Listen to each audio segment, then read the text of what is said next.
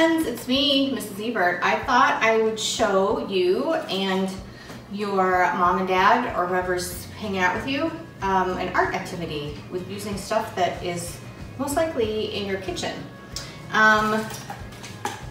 We're going to use some kitchen utensils to paint with. This is a potato masher and a spatula, and then this is a little scrubby that you use for dishes. I got this paint off Amazon. It's liquid tempera paint, which is what you want to use, what we use at school for children's art. It is washable. I wouldn't smear all of your clothes on purpose, but I'd recommend that the kids paint in clothing that they don't mind if it gets messy, because if you're a real artist, you're definitely going to get messy.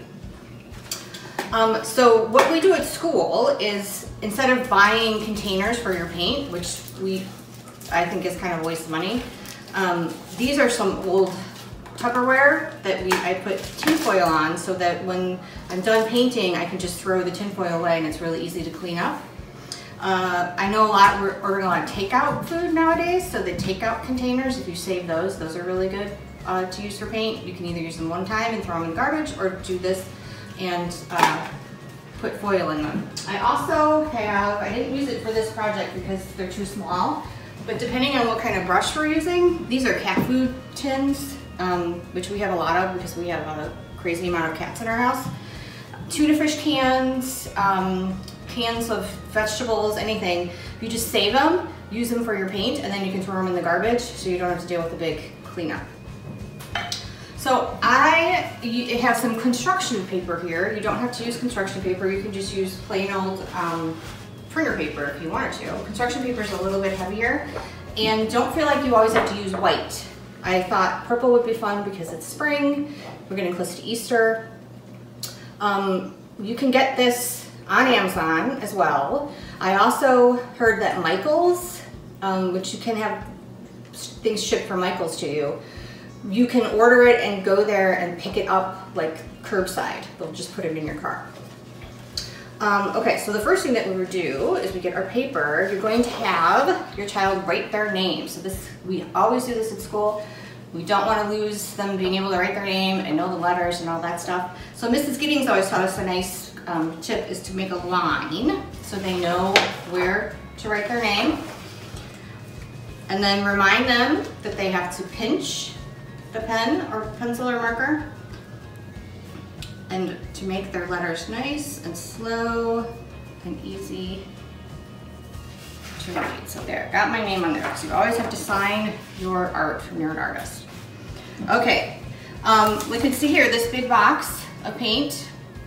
This was like 20 bucks off Amazon Prime, so it came in like 2 days. Seems like a pretty decent brand. I picked these sort of springy colors. Now, when you fill your paint containers, you don't need to put a lot of paint in there. Kids always say I want more. But a lot of times the projects turn out better when there's a little bit less paint, depending on what tool you're using to paint. So just go over here.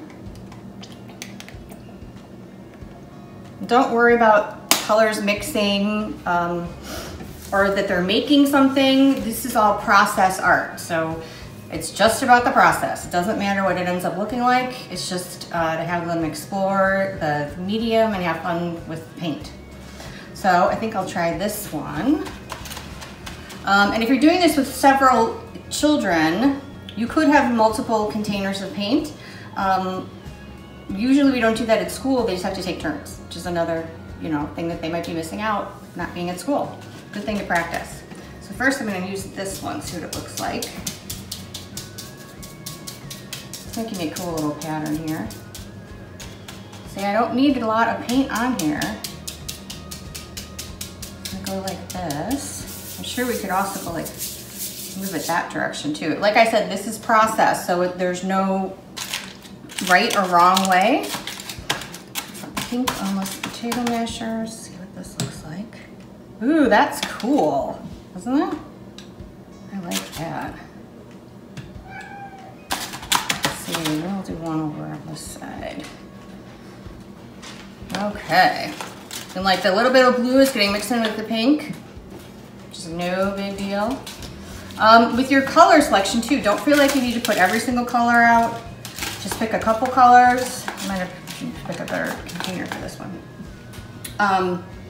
And don't be afraid to use black paint or brown paint. Just black and white makes some really cool art projects. Like I said, it's more about the process. Now I'm doing this more like a grown-up, but the better would be lots of paint swirling all over the place. So then when you're done, you're gonna wanna make sure you have a place set up where you're gonna put your art to dry. I covered a big part of my counter here with newspaper, which is one of the perks about still getting a newspaper. If you don't have newspaper, you could use maybe cardboard, because I know we're getting lots of things shipped. So if you save the boxes and break them down, or paper bags, just something to sort of protect your counter. It's getting warmer outside, so you could probably paint outside in the next few days. But this is something really easy to do, just using utensils that you find around your kitchen. All you need is some paint and some paper, and there you have some really awesome art. So I'll be back with some more videos showing you some more things that is probably laying around your house that you can paint with. And that's it.